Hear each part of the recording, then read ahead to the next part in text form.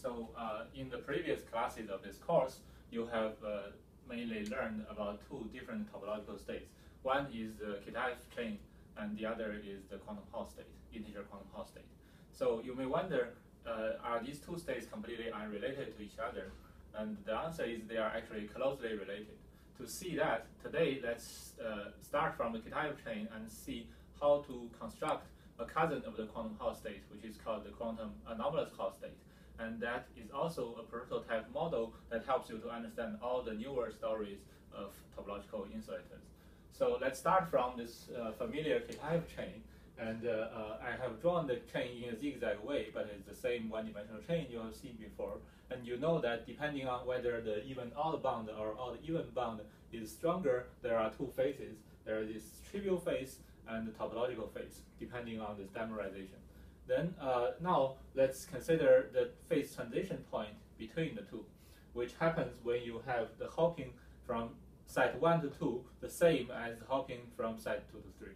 So that's the case where the hopping is completely uniform and the chain is at its critical point. So you know that means that the chain is gapless and there can be electrons or Majorana fermions, either one, but in our model, let's consider electrons. You have electrons moving in the system to left or right. So there is going to be left mover and right mover depending on the wave function of electrons. You can give a wave packet that has a certain wave function that only moves to the right, or you can give it a wave function that only moves to the left. So now, what's the relation of this this transition point to this two-dimensional quantum Hall state that we are interested in? So to see that, let's consider a couple of coupled chains. Consider several of these Kitaev chains, and then we will introduce coupling between them.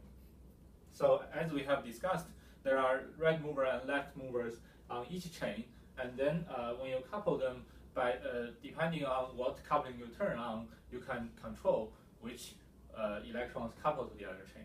So in particular, you can design a very particular coupling that only couples the left mover of this chain to the right mover of the next chain, and that doesn't couple the right mover of this chain to the next mover. So if you introduce such a coupling, then the consequence is pretty clear.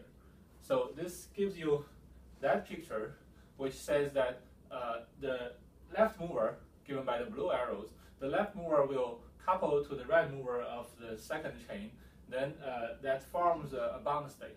So basically the electrons will get backscattered and there is no propagating electrons anymore. So when you do this coupling one by one, in the end, you find that what you get is a state where the electron completely does not propagate in the bulk because they got backscattered, and the only thing that can propagate in the system is this left mover in the bottom edge and the right mover on the top edge. So these are the things left because they're not coupled to anything. So you see immediately the relation to quantum Hall state. In the quantum Hall state, you have these electrons moving in Lorentz force like this, and they consequently the electron is incompressible in the bulk. There is no conductivity, but at the boundary there is a chiral edge state. So very similar thing happened here for a very different reason. So you don't have an external magnetic field. You don't have flux. The electron move around following the lattice, do not see any flux on average. There is a completely well-defined translation symmetry on the lattice, but you have the same kind of edge states. So this is actually topologically in the same phase as the quantum Hall state. This is what is called a quantum anomalous Hall state. So the key feature of the quantum anomalous Hall state is you have this incompressible state in the bulk, and you have this chiral edge state at the boundary. And then now we have talked about this quantum anomalous Hall state. Let's add another twist to the system. We can ask, what if we not only turn on this coupling, this particular coupling that gives me the quantum anomalous Hall state that couples the blue to the red of the next chain? What if I introduce another term that couples the blue and red in the same chain? So what is that? That's actually something very familiar. That's something that's coupling the left and right mover in a single chain, which means you go away from this critical point. So if each chain is not exactly at the critical point, but it's something deviate from it, that means the coupling between the blue and red, the left and right mover of a single chain. So now you have a computation between the coupling of the right and left mover in a single chain and the coupling between two chains.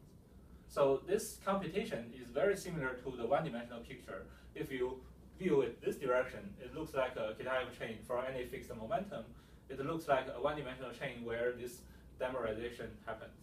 So then it's very natural to generalize the one-dimensional story and ask, what happens if I tune these two couplings to be the same? And then you are going to kill this quantum anomalous Hall state because each left mover is equally coupled to the right mover on top, above and below it. So you don't know which one it prefers to hop to. So the whole system actually goes across a phase transition.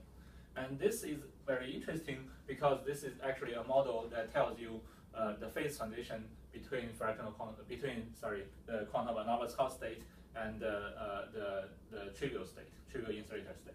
So if you calculate the Hall conductivity of the system, then you will get this quantized number, which is 1 in this case, for the quantum anomalous Hall state, and you will get 0 in the other case where each chain, the intra-chain coupling is very strong, so the coupling between chains can be ignored.